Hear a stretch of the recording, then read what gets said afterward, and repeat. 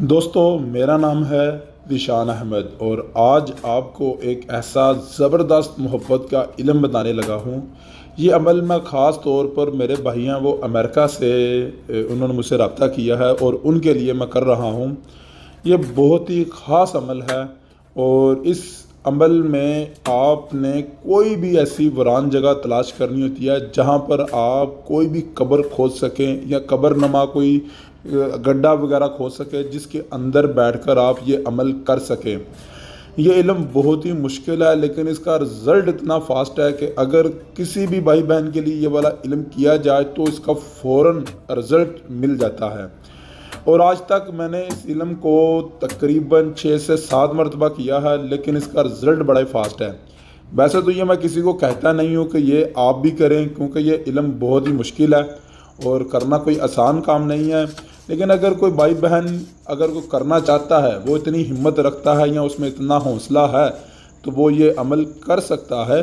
और इस अमल के लिए आपको कोई भी इस तरह की वीरान बिल्डिंग चाहिए या वीरान जगह चाहिए जहाँ पर आप कोई कब्र नमा खोद सकें और उसके अंदर बैठकर आप ये अमल कर सकें।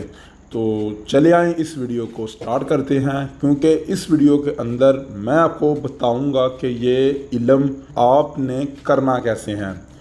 इसके लिए आपको चाहिए तकरीबन 7 से 8 किलो किसी भी सूअर का गोश्त या किसी मुर्दे का गोश्त। मैं इस वक्त मुर्दे के गोश्त के साथ इल्म नहीं करने लगा, मैंने सूअर का गोश्त अरेंज किया है और उसके साथ ये अमल करने लगा हूँ।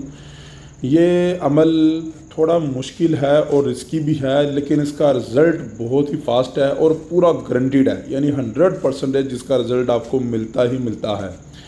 तो आपने क्या करना है कि ये स्क्रीन पर आपको एक मंत्र नज़र आ रहा है, इस मंत्र को आपने याद कर लेना है।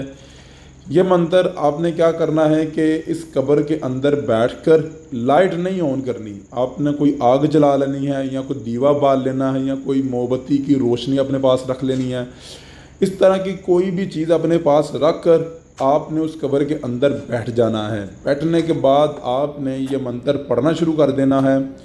काफ़ी देर पढ़कर फिर आपने वो गोश्त भी अपने पास रख लेना है और फिर दोबारा पढ़ना शुरू कर देना है। वो कितनी बार पढ़ना है ये स्क्रीन पर आपको नज़र आ रहा होगा कि इतनी बार आपने पढ़ना है। आपने इस वक्त मैं ये मंत्र नहीं पढ़ सकता, नहीं तो मैं आपको पढ़ के सुना देता क्योंकि इस वक्त मैंने एक इल्म स्टार्ट किया हुआ है और अगर ये मंत्र पढ़ा तो वो वाला इल्म मेरा ज़ाया हो जाएगा। तो बकाया स्क्रीन पर आपको नज़र आ रहा है, आप ये पढ़ सकते हैं। और अगर आपको पढ़ना ना समझ आए तो नेक्स्ट वीडियो में मैं आपको पढ़ के भी सुना दूँगा। ये अंदर बैठकर आपने पढ़ना है और लगातार पढ़ते जाना है जब तक आपकी इसकी पढ़ाई कंप्लीट नहीं हो जाती। जब आपने ये इल्म पढ़ लेना है और जिस बंदे यानी जिन दोनों के लिए आप कर रहे होंगे उन दोनों की नीयत और जहन में नाम और शक्लें आपके जहन में लाजमी याद हों तो तभी आपका ये इल्म काम करेगा। यानी फॉर एग्ज़ाम्पल आप किसी के लिए भी ये इल्म करते हैं तो उसका नाम और उसकी वालदा का नाम आपको लाजमी याद हो क्योंकि इसमें आपने तवीज़ वगैरह नहीं लिखना, नीयत करनी है, इरादा करना है कि उन दोनों के दरमियान मोहब्बत पैदा हो जाए या वो लड़का उसके लिए पागल हो जाए या उसकी मोहब्बत में पागल हो जाए या वो लड़की इसकी हर बात माने इसकी मोहब्बत में पागल हो जाए। जो भी आपकी नीयत है वो आपने लाजमी करनी है।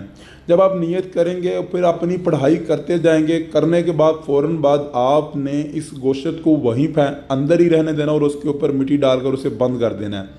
यानी पूरी तरह आपने इस गड्ढे को बंद कर देना है और बंद करने के बाद आपने वहाँ दोबारा इल्म नहीं करना, आपने फिर कहीं और जगह पर जाकर दूसरा इल्म करना है। इस तरह आपने लगातार 3 अमल करने हैं यानी अलग अलग जगह पर। तो इंशाल्लाह ताला जब आपका तीसरा इल्म फाइनल होगा ना उससे ठीक 1 से 2 घंटे बाद आपको अपने काम का रिजल्ट फ़ौरन मिल जाएगा। आप भी कहेंगे कि शाह साहब ने वाकई को इल्म बताया है जो ज़बरदस्त है और स्ट्रॉन्ग इल्म है।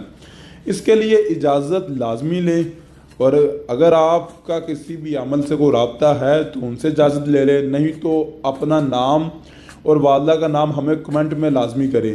मुझे पता है कि ये कोई ख़वातीन अमल नहीं कर सकती क्योंकि बहुत ही मुश्किल है, और अगर कोई भाई दोस्त वगैरह ये इल्म करना चाहता है तो वो ये कर ले, अपना नाम और वालदा का नाम मुझे बता दे। और अगर आप भी नहीं कर सकते तो बेशक इस अमल को वो करवाने के लिए हमसे रब्ता कर ले, हम आपके लिए ये इल्म कर देंगे। है ये थोड़ा महंगा लेकिन इसका रिज़ल्ट बहुत ही फास्ट है।